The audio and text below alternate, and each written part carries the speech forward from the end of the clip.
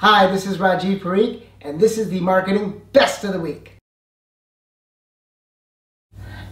Instagram's new feature lets brands tag consumers in their photo stream.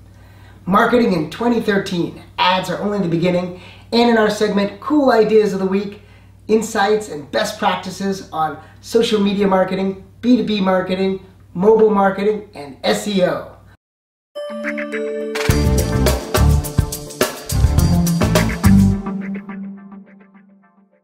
Instagram's new feature lets brands tag consumers in their photo stream. This is by Cotton Dalo in Ad Age. With over 100 million monthly active users and growing, as well as the Facebook acquisition, the Instagram social network is intriguing to many marketers. I personally have noticed teens between 13 and 17 playing with it far more than they would with Facebook. Now, the photo sharing social network adds a new photo tagging capability, and marketers should take notice. Like Facebook, Instagram users can link another user to their photos by mentioning them. The key difference is that tagging will now create an archive of photos that can be viewed on any user's profile, provided they've granted permission. This should offer far more notifications, alerts, and engagement opportunities to a passionate and young fan base. For brands, Nike could tag sponsored athletes like LeBron James, Tiger Woods, or Cristiano Ronaldo to drive follower counts and foster more personal connections with fans. Pepsi could do the same with Beyoncé. As you can see, athletes and celebrities are already promoting their sponsors. LeBron with Nike's Roche Run, or Nicole Richie with Suave. With tagging, brands could make it easier to create contests or track people's affection for sponsored events. You can't advertise on Instagram yet, but marketers can take advantage of this tagging capability. Check out the article.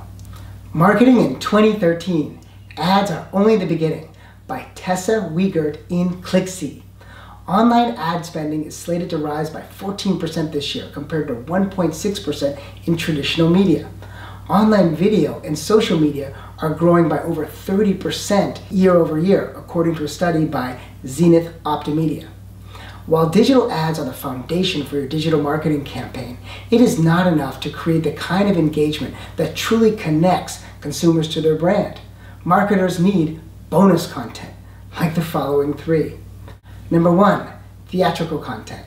In addition to viral ads, brands are creating videos, films, and microsites that entertain and inspire. Like this one by Evian's Let's Baby Dance. Make the longest video in the world. This one by Coca-Cola, Polar Bear Films 2013, produced by Ridley Scott. A really fun and informative kind of video. And Intel and Toshiba's web series, The Beauty Inside. Number two, live Facebook and Twitter chats. Brands can align themselves with experts and their personas. For example, Pottery Barn invites customers through email and Facebook to live chat with interior designers and party planners. You can use Google Hangouts for this purpose as well. Number three, content-based contest. These are promoted with value-added content like Pepsi Next with its Wheel of Levy. This features amusing to romantic to silly videos featuring heartthrob William Levy and its ability to sample Pepsi Next. I'll tell you, it even got me to try. The bottom line question is to marketers: what bonus content are you creating to connect consumers to your brand? Check out the article. And now our segment, Cool Ideas of the Week. First, this article on social media marketing. Humanize your company by featuring employees on your Facebook page. Number two, create lists in Foursquare, like Travel Channel's Adam Richman, and the list on places that he's visited for his show, Man vs. Food Nation. And number three, use Pinterest to get users to pin content related to your brand. From the B2B Metrics article, graph MQL or marketing qualified leads by channel against quantity and quality to better assess your lead gen efforts. For example, a webinar might get you greater quantity, or a video-based demo might get you higher quality of leads.